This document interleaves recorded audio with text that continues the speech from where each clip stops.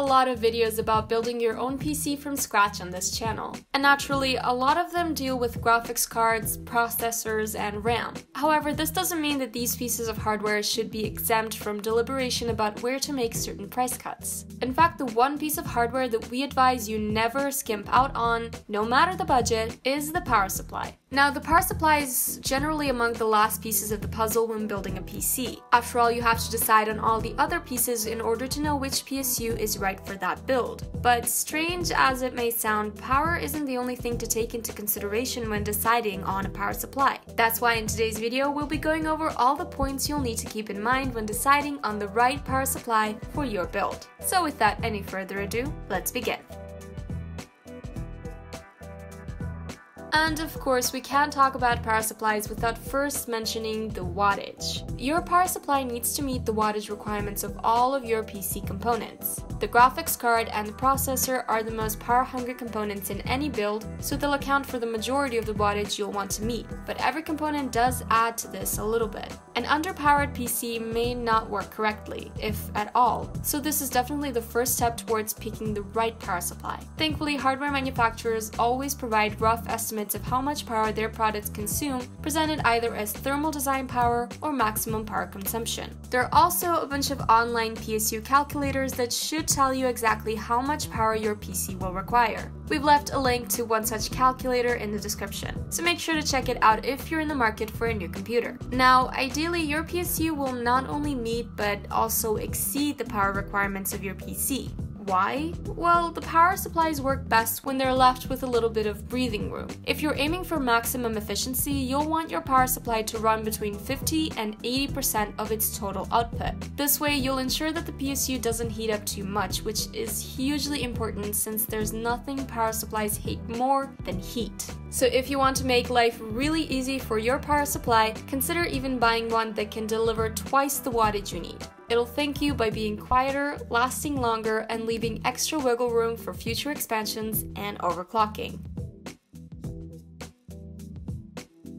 If you've already been eyeing some particular power supplies, then chances are you've noticed that many of them come with an 80+ rating. This rating indicates how well a PSU converts power from your wall socket to the lower voltage required by your PC components. There's always bound to be some wasted power, but power supplies that have this rating are guaranteed to waste no more than 20% of it, hence the name 80+. There are, of course, further subcategories that indicate quality. In fact, there are 5 of them. Basic 80+, also known as white, bronze, gold, platinum, and titanium. Gold is an ideal middle ground for most users. We have to emphasize that for the purposes of gaming, there's absolutely no need to even consider platinum and titanium PSUs. Those are best suited for systems that are under heavy load most of the time, like servers and workstations. But even a bronze or white rated PSU is bound to be more efficient than one that's not rated. Full disclosure, the certification is voluntary. So theoretically, there could be a power supply out there that isn't even rated but is more efficient than some titanium rated models. It certainly wouldn't surprise us. But as Homer Simpson would say it, a titanium rated PSU is a titanium rated PSU, but an unrated PSU could be anything.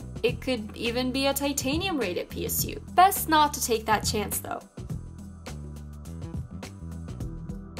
Understanding rails can be a bit tricky if you don't know your power supplies, especially since the spec sheet usually has them listed as something way more confusing, like plus 12V rails. But basically, they determine how many rails feed power to all the different components in your computer. This begs the question, what is a rail? Well, a rail is a printed circuit board pathway through which the unit draws power. Multi-rail power supplies distribute power among the multiple rails, but single-rail PSUs only have a single pathway. Single-rail power supplies feed the full power of the unit from one rail to all the parts connected to it, which does ensure that every component has ample power to work with. However, this benefit of single-rail PSUs mostly lies in the domain of theoretical thinking, since it also carries the drawback of putting your hardware at a huge risk from power surges. Multi-rail PSUs, on the other hand, can handle power surges thanks to an inbuilt overcurrent and short current prevention system in each rail. Granted, the power is not distributed evenly across each rail, but this is just an inconvenience at most.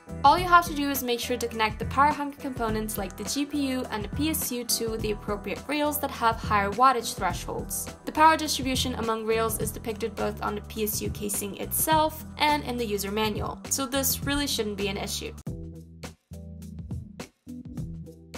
Next up, you'll want to make sure that your PSU has all the necessary connectors. Power supplies generally come with one of 3 connectors: a 6-pin cable, an 8-pin cable, or a 6+2-pin cable that connects to either a 6 or 8-pin input thanks to 2 detachable pins. For example, graphics cards need a combination of either 6 or 8-pin connector, or even one of each. It all depends on how power hungry the GPU and its cooling systems are. You also need to consider which connectors the motherboard needs. Most gaming motherboards utilize either a 20 or 24-pin connector, but they can have others as well. This is just one additional reason to pick the power supply once you've decided on all the other pieces of hardware. But once again, and we cannot stress this enough, don't skimp out on the power supply because you've gone a bit overboard with the budget while picking out the other components. A bad PSU puts all of your expensive pieces of hardware in danger. And lastly, we have to mention modularity. What does it mean when a PSU is modular? Well, it just means that all the connector cables can be attached and removed from the back of the unit. The main benefit of this is reducing cable clutter, since non-modular power supplies come with a bunch of cables popping out of them that you end up not using and are just stuck with. Less cable clutter doesn't only imply a nicer looking case, but can also lead to better airflow, resulting in a cooler working environment for your hardware both figuratively and literally. Modular power supplies are also more portable, but as you might have guessed, these conveniences are all reflected in the price. In the end, whether the benefits of modularity outweigh the price increase that comes with it will come down to you. Still, if you can't afford a fully modular power supply but don't want to be stuck with a non-modular one, you can always opt for a semi-modular unit. These PSUs will have certain non-removable cables sticking out of the back of the unit. However, these will only be the necessary ones, so you still won't have a bunch of unused cables just lying around.